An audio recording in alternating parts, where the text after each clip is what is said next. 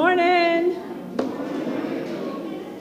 Good morning, good morning, good morning.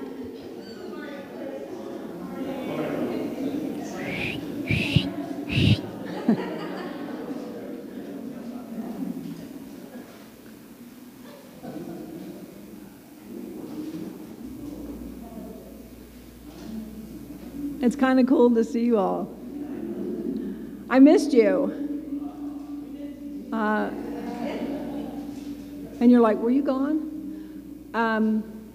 So I was at the UCC General Synod last week, and I will write about that for Woodside World. Some of you know that Woodside initiated a resolution against bigotry that went before the Synod through multiple processes prior to Synod, and ultimately was tabled. So it's a very radical thing to be against bigotry in the church. And we need at least 2 more years to think about it. So I know I was as stunned as you. I actually did not, to be honest with you, and I've said this before, I actually did not expect it to pass because it was about bigotry against LGBTQ folk. And it is still kind of popular to be against the LGBTQ community in terms of civil rights, in terms of, Thanksgiving dinner, in terms of most things. So I really did not expect it to pass. And then I told you they threw it into a category requiring 2/3 instead of simple majority, which further killed its chances. I did not expect it to be tabled. Folks did everything they could not to have the conversation. And I will write more about that in Woodside World. It's been a week since this, and I'm still kind of pissed off. So I will write more about it in Woodside World for you, all of the various ways that the process was created to keep this from becoming a conversation, much less an action that passed. It was just maddening to experience. So, but here I am, back.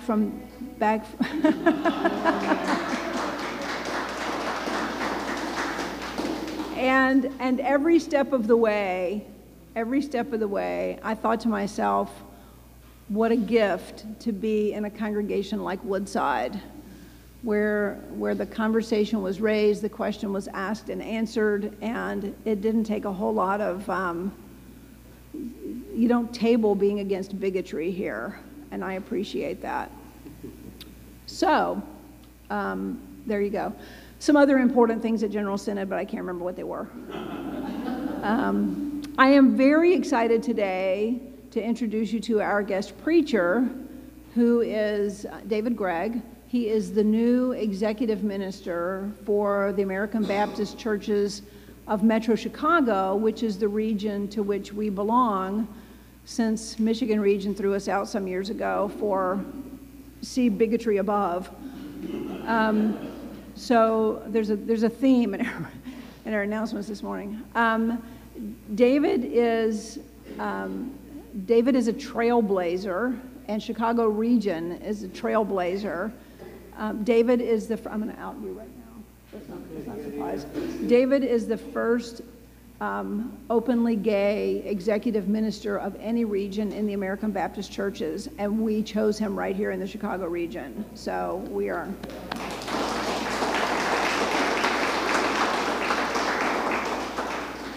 David was also very helpful to me last year when I was going through the process of seeking and being afforded Baptist credentials.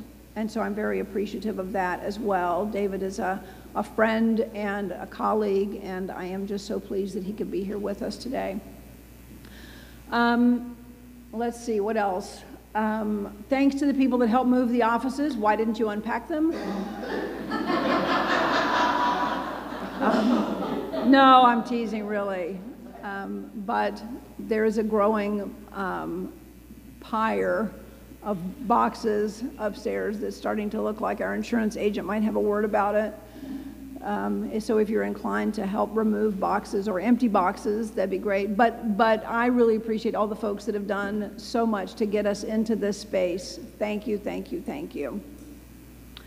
I also see that our art wall has taken on its first gallery showing.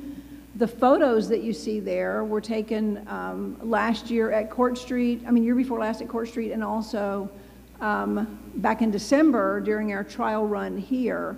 They were taken by Chris Sumowitz, and we really appreciate his sharing those with us. And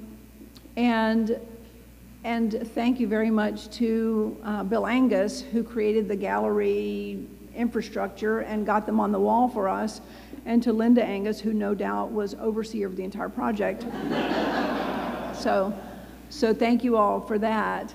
We will see, I hope that we will see regularly the exhibits on that wall change to reflect community interests, various kinds of provocative art, maybe the history of this building, if we can be in collaboration with Sloan Museum or the Buick Gallery. So you just never know what's going to show up there. If you have ideas, then talk to Linda, because she's the new chair of the Art Wall Committee. So she did not know I was going to say that this morning. But it's lovely to be able to see that and to know, to see faces of people that we've known and loved, and people that we gather with, and people that we miss. So please take a minute as you're having refreshments to enjoy that. Usually this is the time just for announcements about worship. Did I say any of those yet?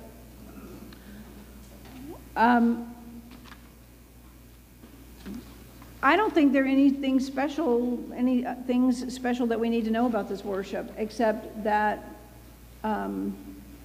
we prefer if we could all begin and end at the same time. Other than that, let the Spirit move you. We're going to have communion. We do that every week. If you're new here, I'll just tell you that. And we also invite anybody that wants to come to the table. A lot of congregations have membership requirements or age requirements or theology test requirements or, ID or whatever. We don't do any of that. So just if you are hungry for the grace of God, you should come and eat. That's our entire standard here. The bread is gluten-free, the wine is alcohol-free, and you're welcome to come and take bread and dip it in the cup and then go back to your seat at the appropriate moment, not right now. And so we'll get to that. And is there any musical stuff we need to be aware of this morning? The final song is a new song. Look, we have a piano! Yeah! Woohoo! The final song is a new song, and so the singers and myself will sing the first verse through to familiarize. I love this song. To familiarize everyone with it, and then I'll announce it when we get there. But okay. That's really the only thing. Can we sing the refrain right now? I really love this song. That one? The refrain? Yeah, Did you say the refrain? Okay. Yeah. All right, last two pages, everybody. Are you there? Even the stones will cry out. Even the stones will cry out for justice. Even the trees will sing out for peace. The fire and water and earth and sky, all creation will cry out, all of creation will sing. What a lovely song. Okay, we'll look forward to that. So that's worship, and we're thankful to readers and ushers and greeters and food bearers and everybody else that gets us through this time. So thank you. We say every week, and we try to sound sincere because we really mean it. Whoever you are, wherever you are on life's journey, you are welcome at Woodside Church. Please stand and join me in the call to worship.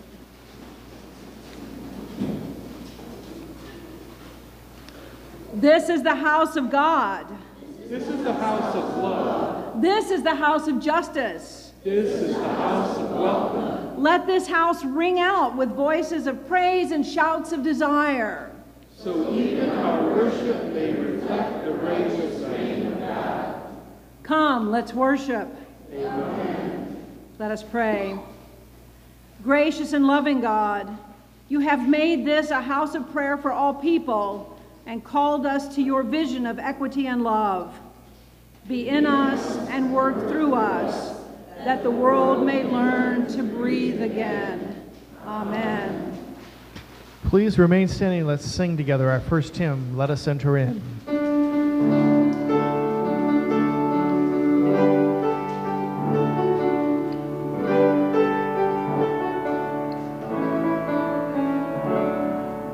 Let us enter into the song of thanksgiving and freedom. Let us enter into the song line of people in need. Let us enter into the song line that God is still living, healing, forgiving. Let us enter in. Let us enter into the place where our God has preceded. Let us enter into the place of the fear and the pain. Let us enter into the grace of the love when it's needed. Death is defeated. Let us enter in. Let us enter into the heart of a world that is broken. Let us enter into the start of a hope we can share. Let us enter into the heart where we call one another, sister and brother. Let us enter in. You may be seated.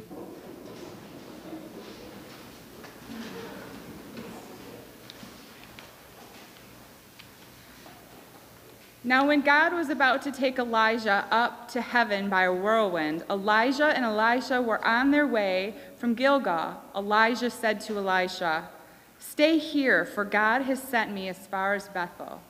But Elisha said, "As God lives, and as you yourself live, I will not leave you." So they went down to Bethel. Then Elijah said to him, "Stay here, for God has sent me to the Jordan." But he said, "As God lives, and as you live yourself, I will not leave you." So the two of them went on. 50 of the company of prophets also went and stood at some distance from them, as they both were standing by the Jordan. Then Elijah took his mantle and rolled it up and struck the water. The water was parted to the one side and to the other until the two of them crossed on dry ground.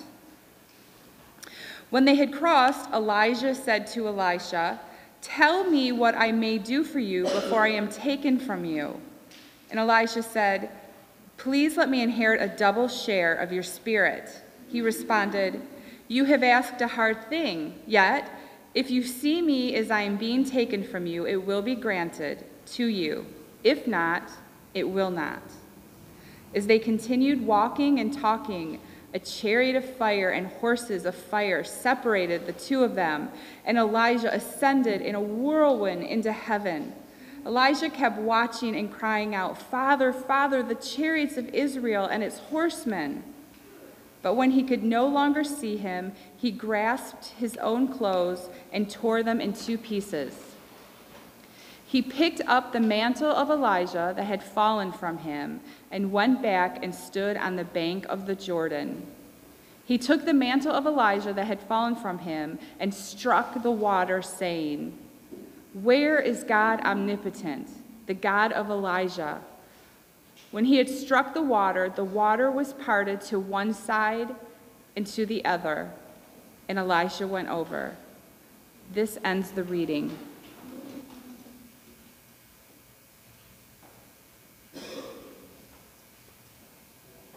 A reading from Luke. When the days drew near for him to be taken up, he set his face to go to Jerusalem, and he sent messengers ahead of him. On their way, they entered a village of the Samaritans to make ready for him. But they did not receive him, because his face was set toward Jerusalem. When his disciples, James and John, saw it, they said, "Rabbi, do you want us to command fire to come down from heaven and consume them?" But he turned and rebuked them. Then they went on to another village. As they were going along the road, someone said to him, "I will follow you wherever you go." And Jesus said to him, "Foxes have holes, and birds of the air have nests, but the Son of God has nowhere to lay his head." To another he said, "Follow me." But he said, "Rabbi, first let me go and bury my father." But Jesus said to him, "Let the dead bury their own dead, but as for you, go and proclaim the kingdom of God." Another said, "I will follow you, Rabbi, but let me first say farewell to those at my home." Jesus said to him, "No one who puts a hand to the plow and looks back is fit for the kingdom of God." This ends the reading.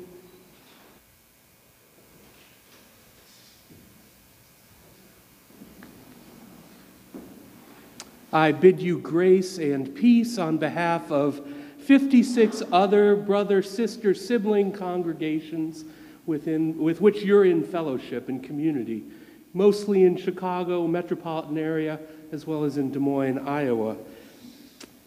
We give thanks, all of our churches, for your ministry here. And I can't tell you how excited the churches I know in Chicago are about your ministry, which in a sense, they take a part in being your relations. And I want to urge you to be just as proud of the ministry they're doing on the south side of Chicago, or with young people in Des Moines, Iowa, or in the suburbs struggling to understand new messages of justice they're receiving from many of our pulpits. I want to encourage you to understand that we are all together, that they are your siblings. Even as you are theirs. And it is in that spirit that I can only tell you how grateful I am to be here today worshiping again with you all. Please join me in prayer.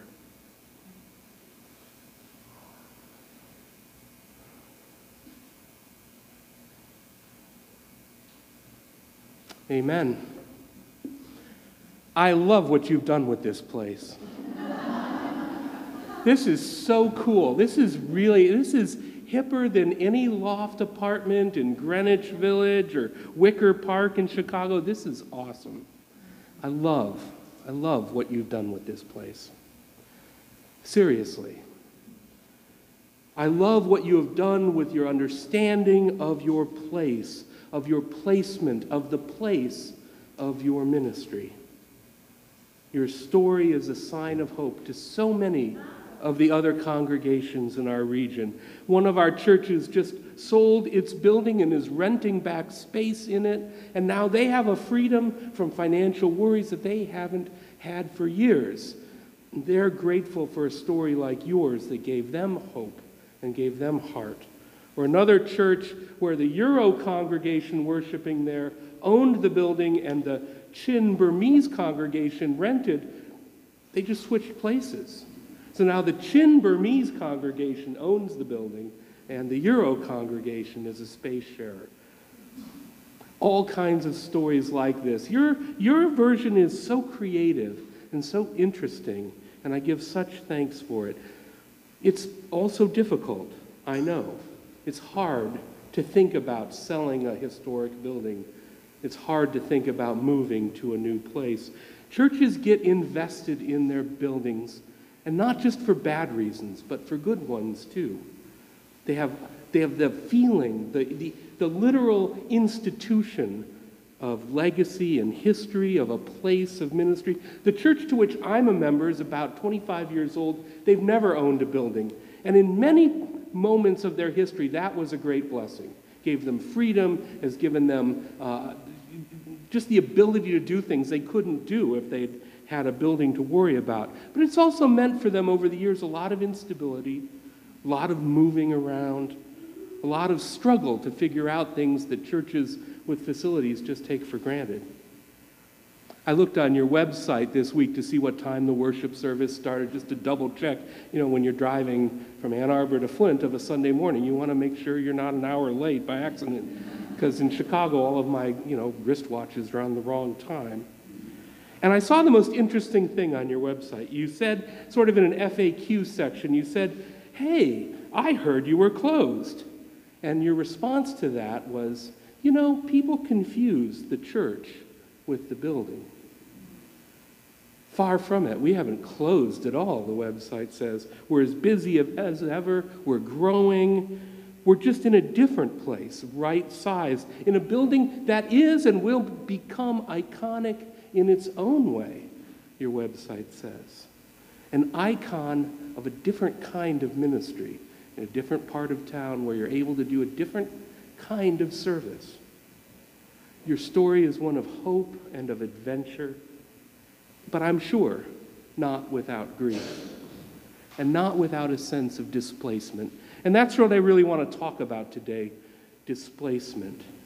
I realized as I was reading over and over again the Luke story, the gospel story for this morning, how central to the narrative of faith is the idea of displacement, certainly in our religious tradition. From the very beginning, what's the second thing that happens?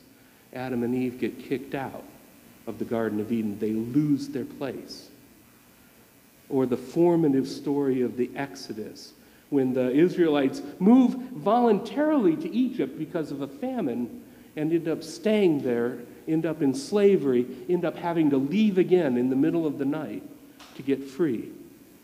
Or the story of the Babylonian exile, where the Babylonian Empire comes in and takes all of the best and the brightest of the Israelites away. Even the story of Joseph and of Mary, displaced to Bethlehem, displaced to Egypt after Jesus is born. This sense of homelessness, of displacement haunts our story. And spiritually, it has such relevance, I've realized, because it reminds us that in this broken and fallen world, safe space is only ever temporary, is only ever provisional, is only ever relatively safe space. And too often, the spaces, even the ones we thought were safe, get shattered by an eruption of the wickedness of this present age. That Stonewall Inn was supposed to be a safe space, and was most nights until that one night in June. Or the Upstairs Lounge in New Orleans, or the Pulse nightclub. Supposed to be a safe space for young people to go and celebrate a new sense of who they were becoming. Was supposed to be safe. Mother Emanuel Church for a Bible study. For God's sake, it was supposed to be a safe space. Or the Parkland School. Or that Civil Rights March in Charlotte, North Carolina. Or that changing room at the Bergdorf Goodman store. Supposed to be a safe place. And more generally, this country. We're founded to be a safe place for immigrants, for refugees, for people seeking asylum. We're supposed to be a safe place. Now, I'm not saying we need to be paranoid. We just need to be careful, and we need to not invest too much in our belief in the safety of things in this world. Most of us have spaces that are safe. And the greater our privilege, maybe that's a measure of what privilege really is the number of places where you can go and still be relatively safe. And much of our work, much of your work here, much of our work in Chicago, much of our work as followers of Jesus is to create safe space, but always remembering it can only be safer space.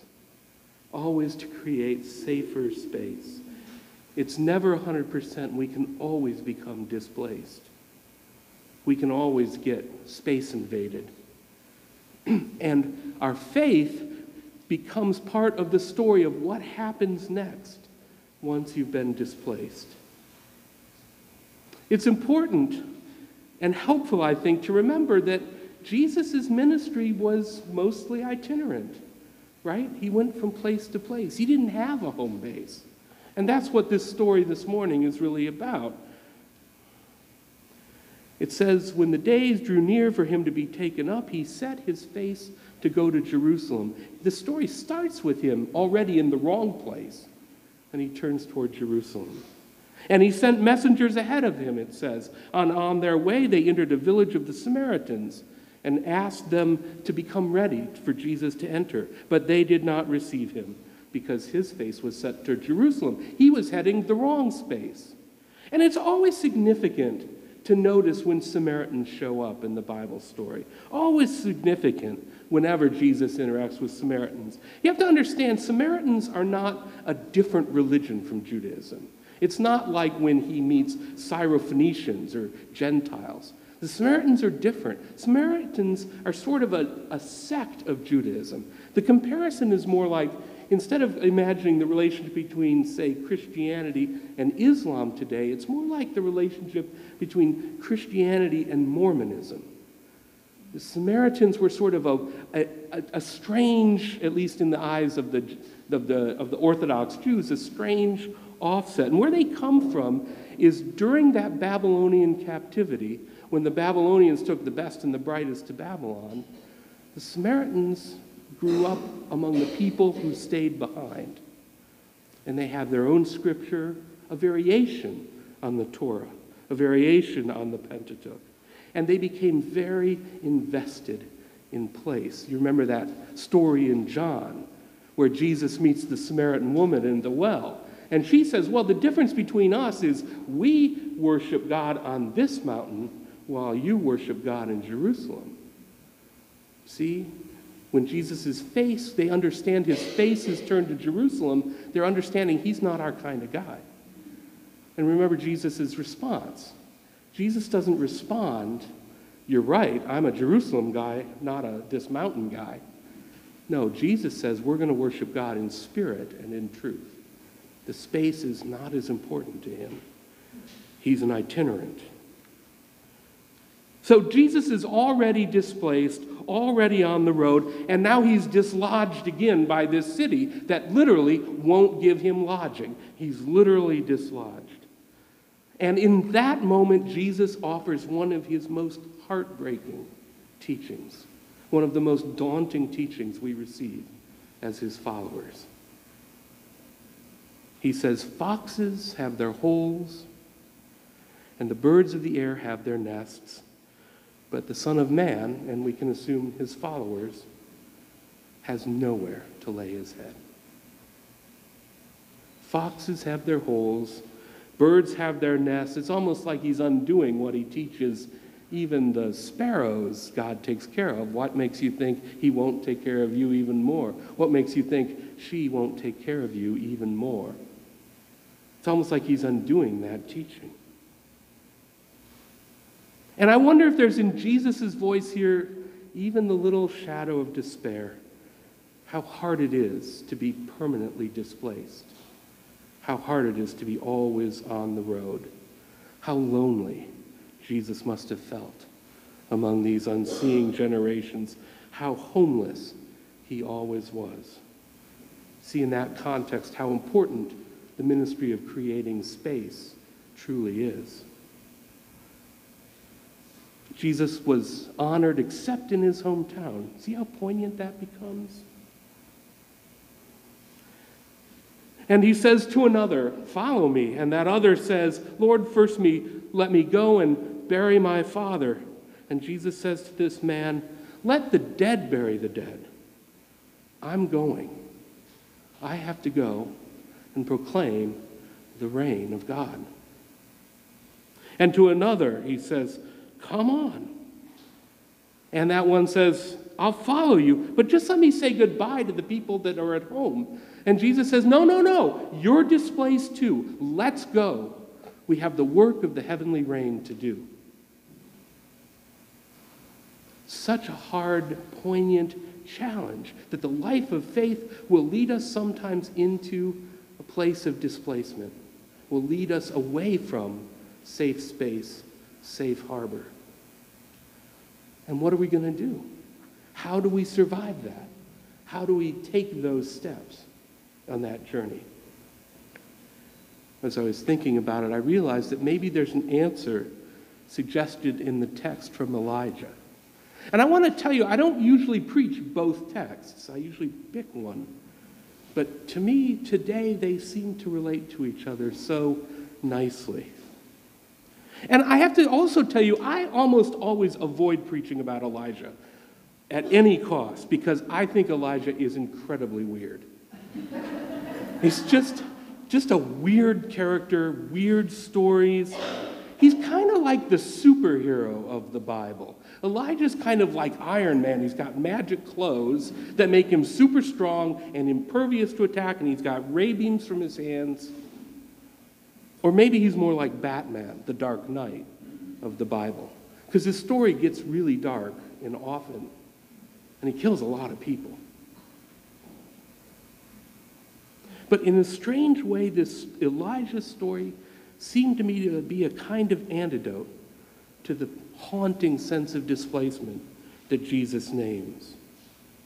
The story of Elijah and Elisha, Batman and Robin, going together as Elijah prepares for his own final displacements.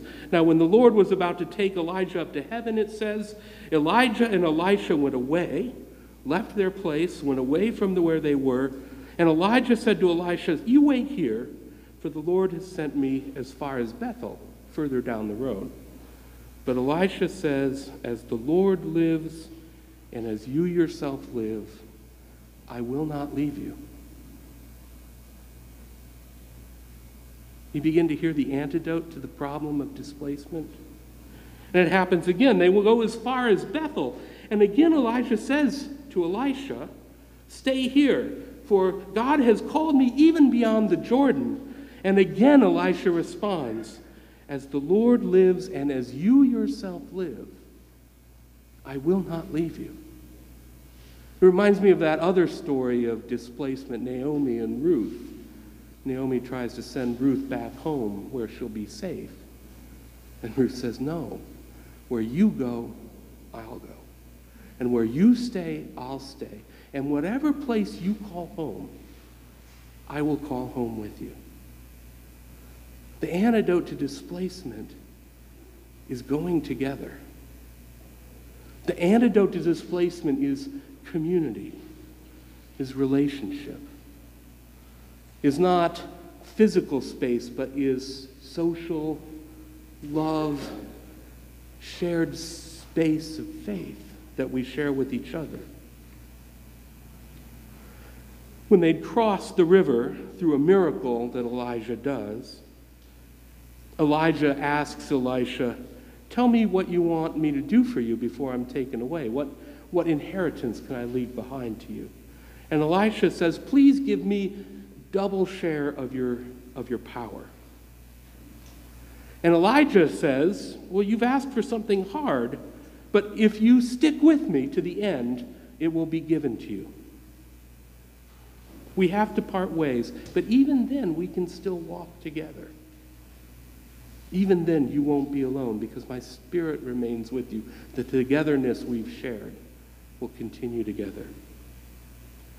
And so the chariots of fire come down and whirlwind Elijah up into heaven. And Elisha is grief-stricken and keeps looking and keeps calling after Elijah. And at the end, he rends his own clothing, tears off his own clothing, and takes up Elijah's mantle and puts it on, and finds that now he too has the power that his friend left for him.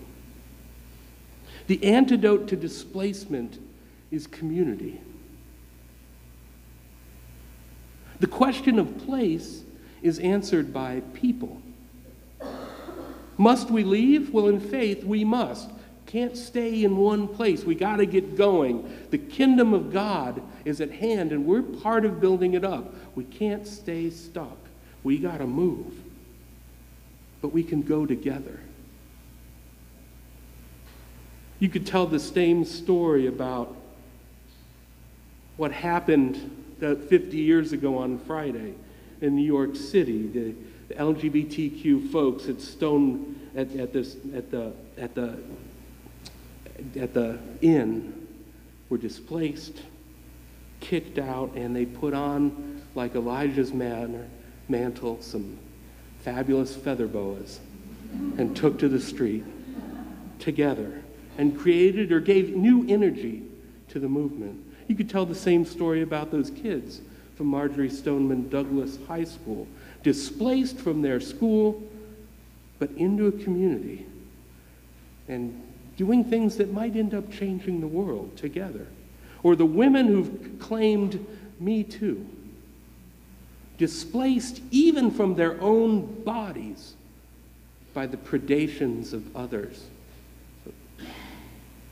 displaced from their personal safety to create a new sense of community and a new sense of power in a togetherness that is both actual and virtual, both intensely local and global.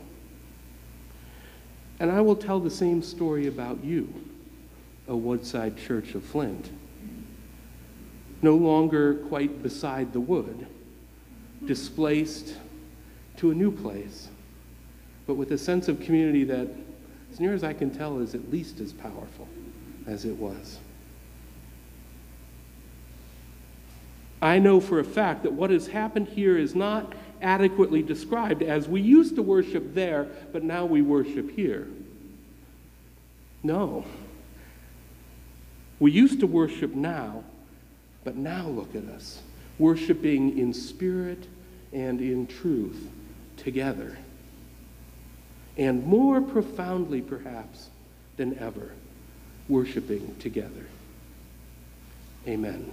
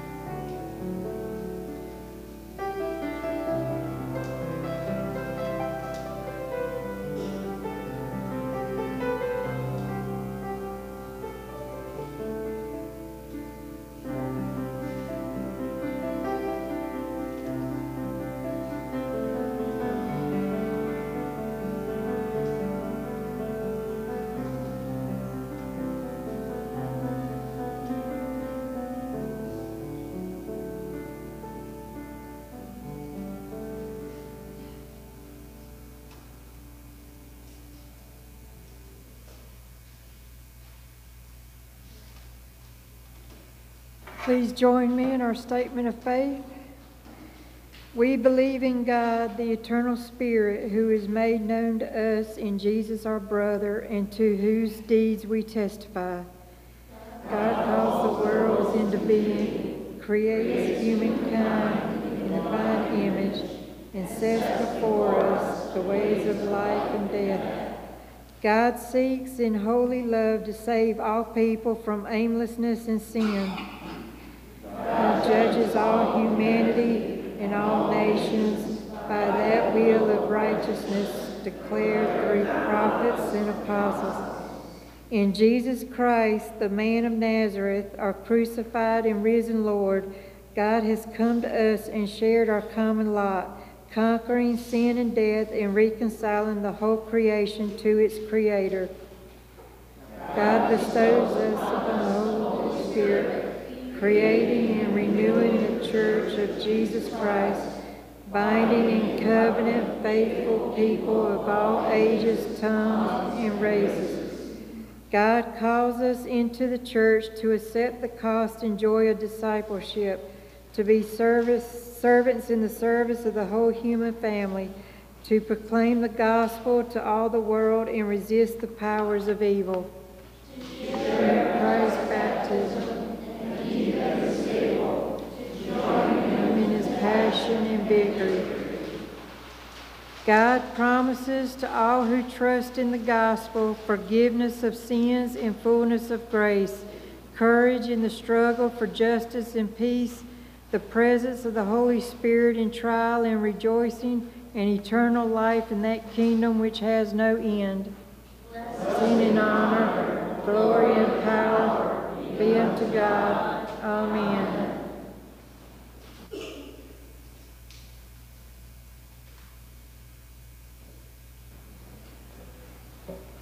Let us offer our collective prayers to God, saying, O God, giver of love, receive our prayer. O God, we praise the strength of your love, Where there is hunger, raise up your love. Where there is hurt and persecution, empower your love. God, giver of love, receive our prayer. Where nations are angry and plot harm against one another, bring your love. Where a government does not seek the welfare of all its people, bring your love. Where power destroys what you have made, bring your love. God, giver of love, receive our prayer. Where our fears keep us from offering aid to needy peoples, bring your love. Where there is division and jealousy, bring your love. God, giver of love, receive our prayer. O God, increase our affection, increase our compassion, increase our joy, heal those who are sick, those who are known only to you, and those we name now. Brian Rose.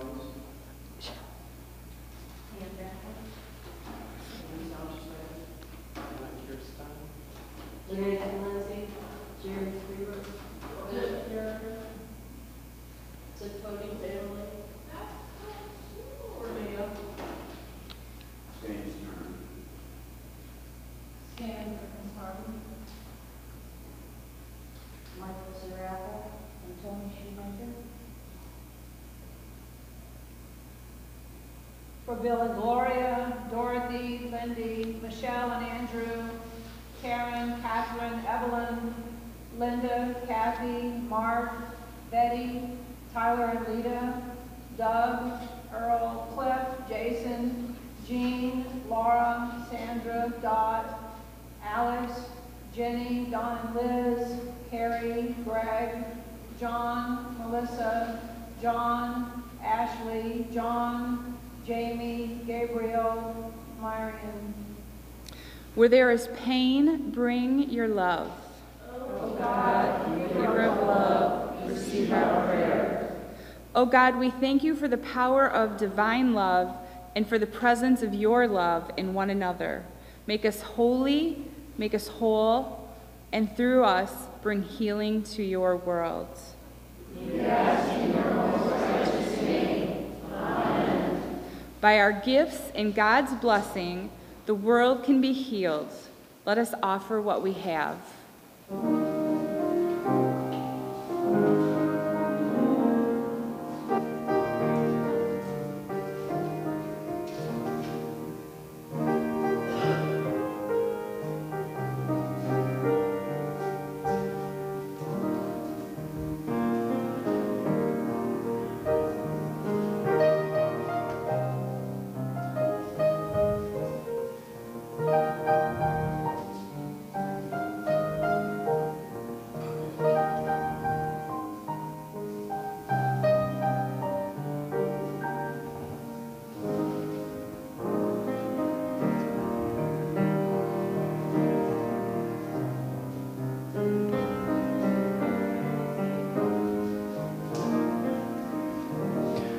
Let's stand and sing together. All that we have and all that we offer comes from a heart both frightened and free.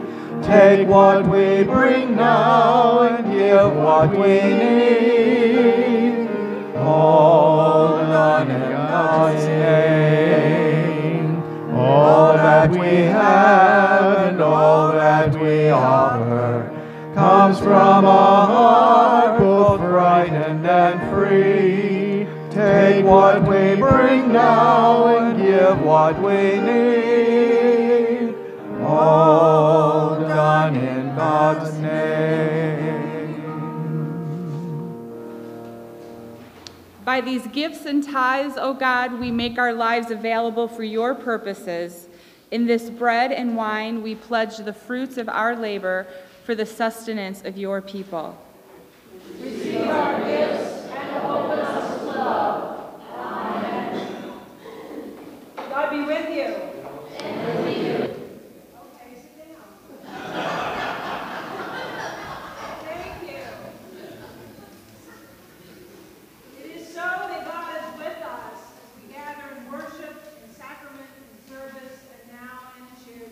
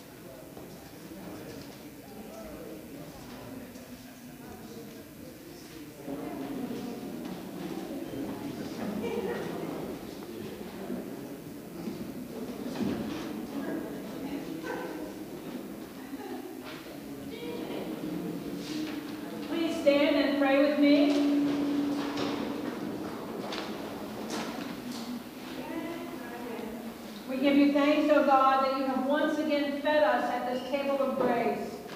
Keep us ever in grace.